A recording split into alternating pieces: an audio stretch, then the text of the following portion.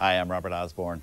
We're up to evening number 4 in our Salute to Women Film Pioneers, and we have another great lineup of groundbreaking movies for you right now.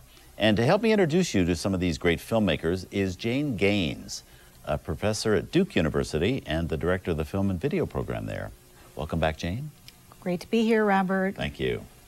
Now, our first film tonight was one of the most anticipated films of its time because it featured the talking debut of one of the biggest stars of the day, the It Girl, Clara Bow. The movie is The Wild Party from Paramount Pictures in 1929 and directed by a woman, Dorothy Arzner. Now, this was a huge movie, Paramount's first talking picture, the first talking picture, as I said, for Clara Bow. Jane, why did they entrust such an important project to Dorothy Arzner?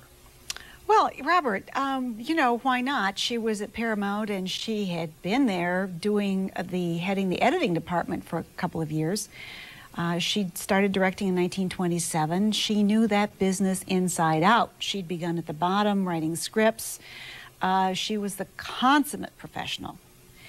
You just take a look at her, the photos of her. She's so crisp and so impeccably dressed, and she did everything extremely well. She was so competent.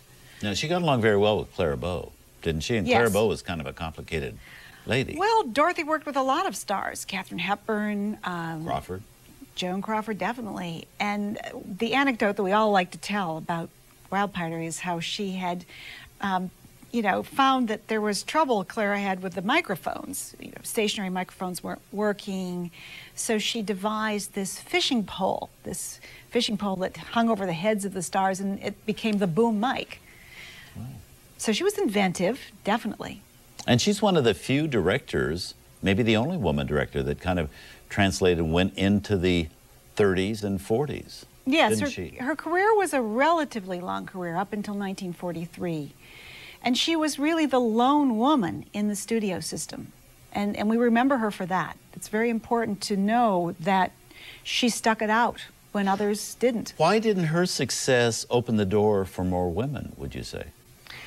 Well, it wasn't that simple, of course, Robert. One woman didn't mean that another woman could do it. I think that they made exceptions to the rule, and I think Dorothy was that exception. So it didn't translate to opportunities for others. But what's interesting to me is the way these women remember the women who went before. Dorothy, in an interview later in her life, says that she had worked with Herbert Blanchet, who she refers to as the husband of the directress Alice Guy Blanchet. So there was a way in which they remembered every single one. Yes. Let's have a look at the movie. Here's the film from 1929, co-starring Clara Bow and Frederick March, The Wild Party, directed by Dorothy Arzner.